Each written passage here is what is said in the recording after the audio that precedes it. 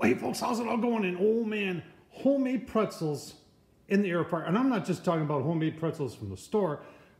We made dough. We made some no-knead dough that can sit for 8 to 24 hours. No fancy tools needed. Just use a spoon for it. After 8 to 24 hours, you kind of cut it into slices and roll it a little bit. And then you just make yourself some pretzel bites. Poach them for 30 seconds each side. Air fryer, 10 minutes. And you got some awesome pretzel bites. Oh, folks, this is so good. I tell you what, keep watching. I'm going to show you how my wife and I did this simple little recipe that you can do too.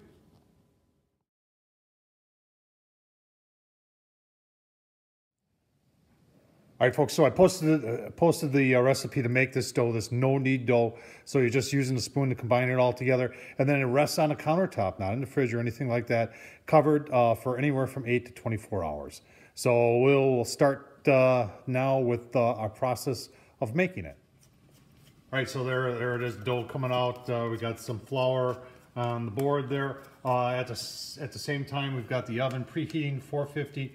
We've got some water here, about 2-3 inches in a pan here. We're going to get this to a boil, and we're going to use this for the poaching of our pretzels there. And then we've got the baking soda here, and I'll leave the next step, the step of putting the baking soda on the recipe for the egg wash and such. I'll leave that as one of the next slides so you can see that. But we bring this to a boil, and we add the baking soda 1 tablespoon at a time because it does foam up quite a bit. And you can see my lovely wife here is kind of spreading out the dough a little bit, and we'll keep on going here. All right, so what she's doing here is she's just folding it over, and this is just part of the whole process here. Super simple to do. This whole thing, remember, is if I can do it, or my wife can do it, anybody can do it, right? It's meant to be simple. All right, we took that dough. My wife has cut it into 8 pieces. Now she's kind of rolling it out with a little bit of flour on it. And then those are going to rest for 10 minutes.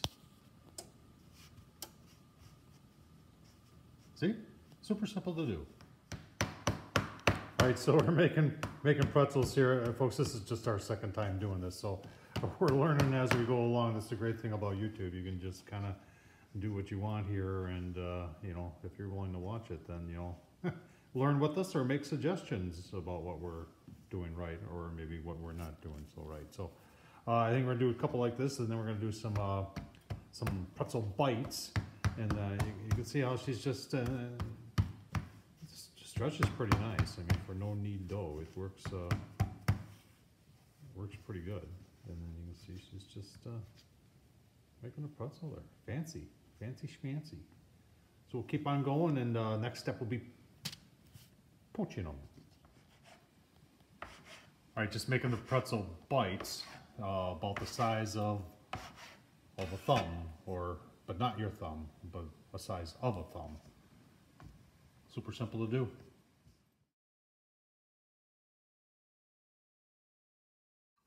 All right, folks, I've posted those instructions or the ingredients, and there we are. We're going to poach them. We got about 2-3 inches of water in that fry pan to a boil, and then 3 tablespoons of baking powder, 1 at a time, because as you can see there, it foams up quite a bit. And then get that stirred around, and then we'll start the poaching process, which is 30 seconds per side. So you put them in there and set your timer for 30 seconds, then you kind of flip them over, and we'll give you a look-see. I'm enjoying this. You know why I'm enjoying this so much, folks? I'm not doing anything. My wife's doing all the work. I'm just standing here talking to you. It's a lot of fun. See how that goes? Echo, put the timer on for 30 seconds. And Echo will tell us when it's time to turn them.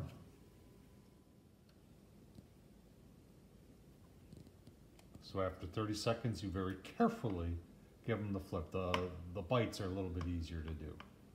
We're getting the big pretzels out of the way here.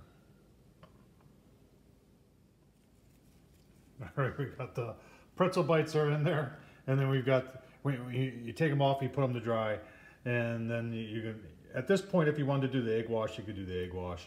But we didn't do egg wash last night, so we're not going to do it again. It browned up just fine, and the salt sticked, and my wife likes caraway, so a little caraway and salt on hers. And then, like I said, 30 seconds one side, and then you flip them. If the water cools down to the point that it's not boiling so long as much, you might want to take just a little bit longer on that. But 30 seconds, and then yeah, you give them a quick flip, and then I tell you what, right after this, we're going to be in the air fryer. Stay tuned. All right, so I got a dozen in the Cosori air fryer here, and this is simple to do.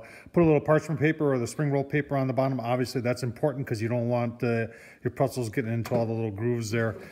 They won't come out easy, and it'll be a pain in the butt to clean up. So, like I said, we're doing this in the air fryer. We're doing it in the oven, 450 for about 14 minutes on the air fryer.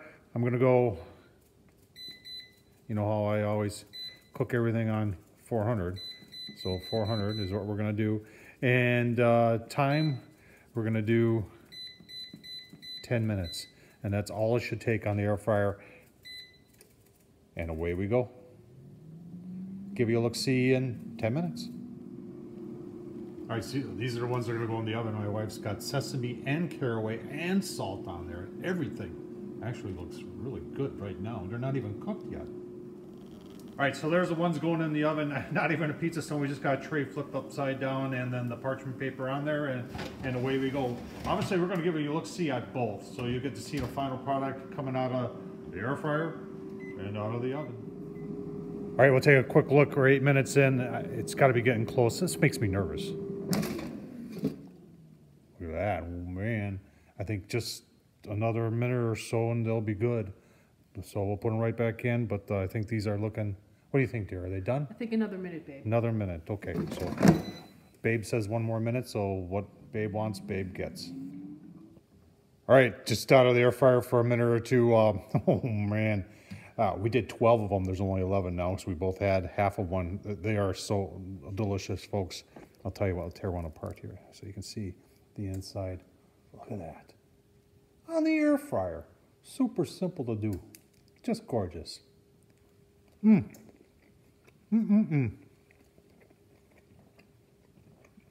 oh man. So, I left the instructions down below. Hope you enjoyed it. Thumbs up, leave a comment. And as always, folks, I'll just leave one quick look here at the end of the ones coming out of the oven. Takes longer than the oven does on the air fryer. Just another great thing that an air fryer can do. Homemade pretzels. Thanks for watching, folks. Oh, okay, so there's the ones out of the oven, folks. I tell you what, mass consensus here is that it's better than the air fryer. More crispier, better done in the air fryer than in the oven. So, my 2 cents, that's what it's worth. Thanks again, folks, for watching.